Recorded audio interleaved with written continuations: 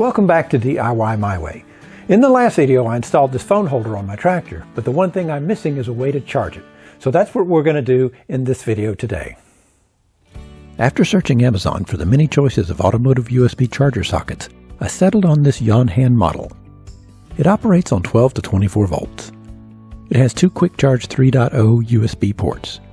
The total power output is 36 watts or 18 watts per port. And one of my favorite features is the blue LED voltmeter that lets me keep an eye on the health of my tractor's battery. It's described as waterproof, but there's no IP rating given. The body is made of aluminum alloy with the face and nut made of PVC. It's just over 2 inches deep and 1.13 inches wide. The included cable is 23.7 inches long. It is certified by UL, CE, and ROSE. The current price on Amazon as of the release of this video is $13.99. There's a link to it in the video description. However, there are many makes and models to choose from, so shop around to see which one has the features you're looking for. The unit comes in a small, unassuming brown box and contains the charger itself and the cable with inline fuse.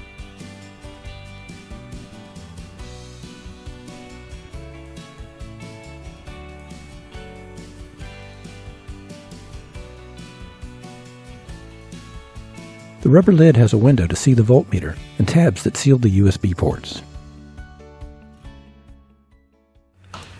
My first consideration is where I'm going to mount this thing on the dash, because it means drilling a hole somewhere on my tractor. It's the first time I have done that, actually drilled a hole into the dash or anything, so I'm a little bit need to think about that very carefully. So one of the options I thought of was putting it right here in the center. I can see it through the steering wheel, be able to read the display, and the wires can run off of there. There is room under there, I've already checked.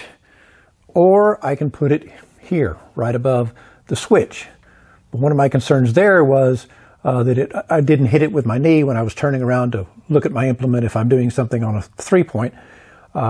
In the past, I would inadvertently turn on the headlights or the emergency blinker, but after playing with it, I think right there keeps it out of my knee, because my knee comes to right about here. So if I put it right there, it would be out of the way. So it's between there and there. And I'm leaning toward here. One reason for that is this has got a quote-unquote waterproof cap to it, but if I put it up here, it would be facing up. Normally my tractor stays in the shop, is not out in the weather, but if I had to wash the tractor down or something, I'm a little bit afraid that the water could seep up in there and into the USB ports. However, if it's like this, it's less likely that gravity will take the water straight into the USB ports. So just in consideration for the charger itself, I think I might go here. First, I use the nut from the charger and a Sharpie marker to mark where to drill.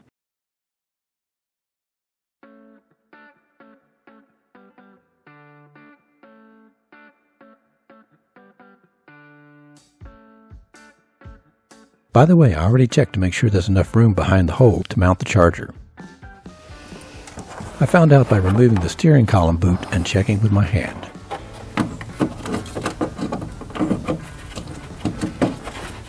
Plenty of clearance back there. That's great. All right. Time to drill. I start by making a pilot hole with a small bit. It's pretty thin. Thinner than I thought.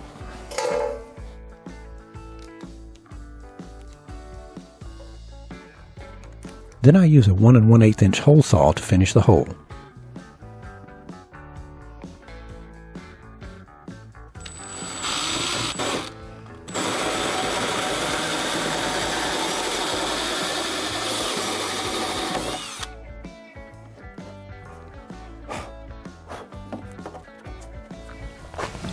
Does it fit?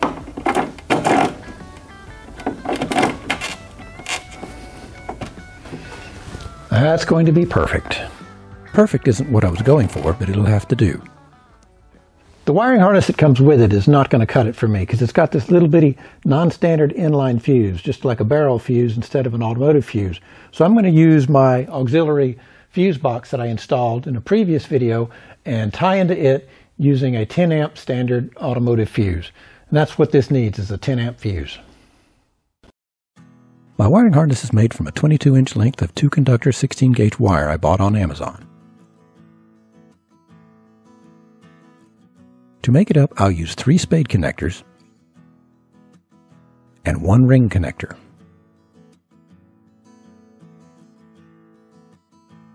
And I have a 10-amp blade fuse for my auxiliary fuse box. I crimp the 2 spade connectors to the end of the cable that will connect to the charger.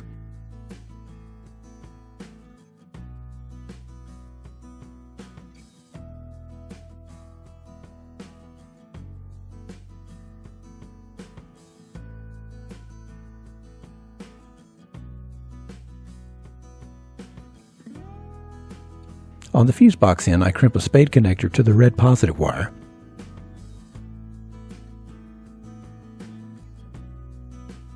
Followed by a ring connector to the black negative wire.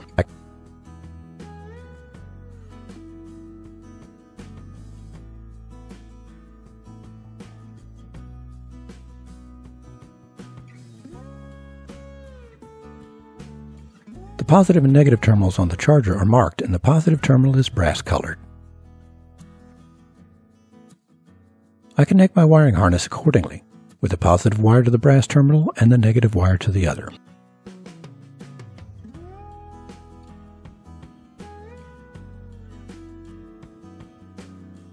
I put the fuse box into the harness through the hole.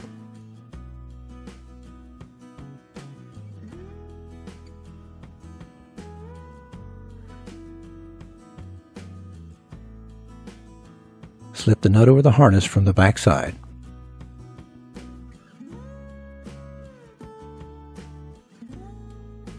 Then feed the harness through the hole in the nut.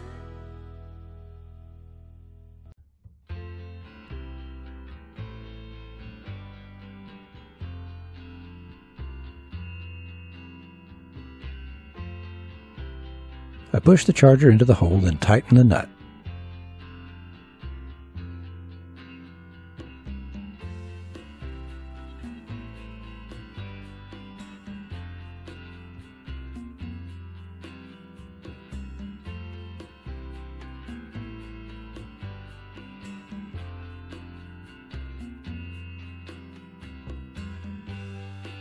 There we go. Great. Now to put the steering wheel column boot back on.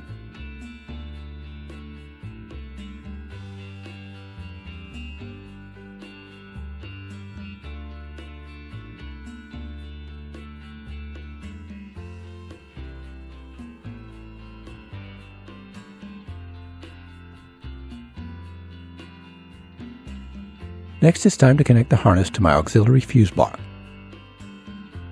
This is the ground lug where the negative ring connector will attach.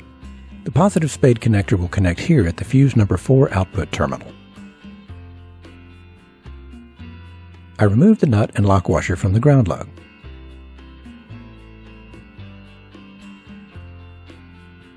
Put the ring connector on.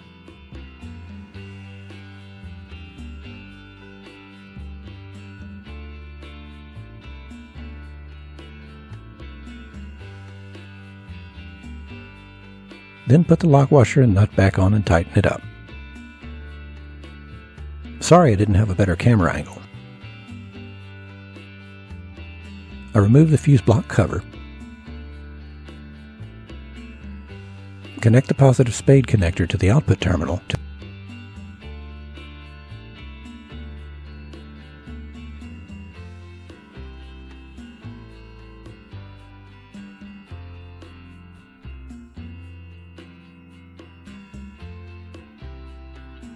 Then insert the 10-amp fuse and put the cover back on.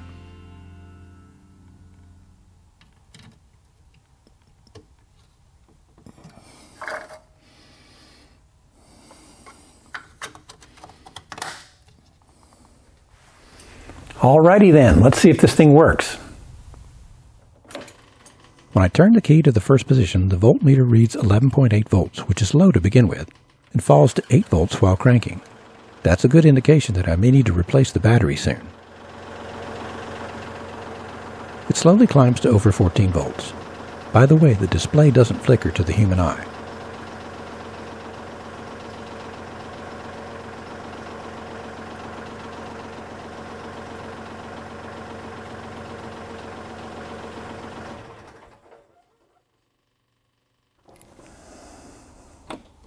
Now I test the USB charging ports.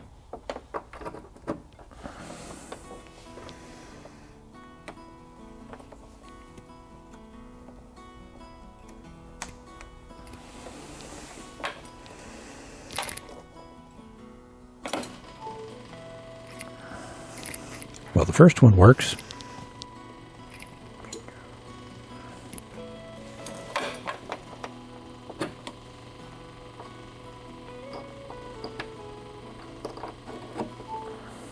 And so does the second one. Great.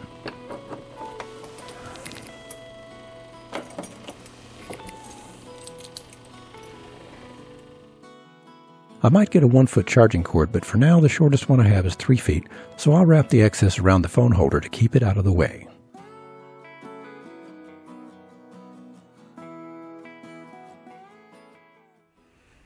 So now I have a way to charge my phone when it's in my phone holder.